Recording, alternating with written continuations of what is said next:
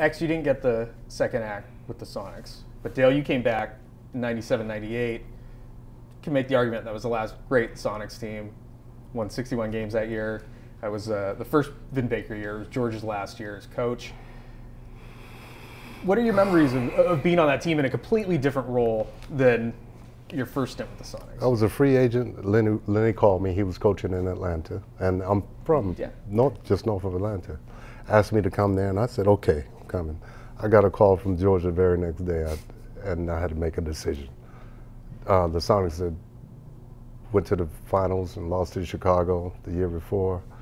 My thought was that they have an extra chance of getting back there again.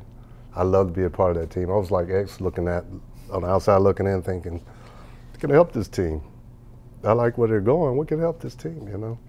So I looked at it that way, and my daughter was getting ready to go off to college. Mm-hmm. She was a tennis player, so I wanted to work with her last year with the mental approach to the game. I decided to come back to Seattle.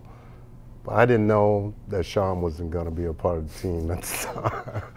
Shawn didn't come back that following season, so I was a little disappointed. Ben was nice to play with, but I was looking forward to playing with Shawn and Gary.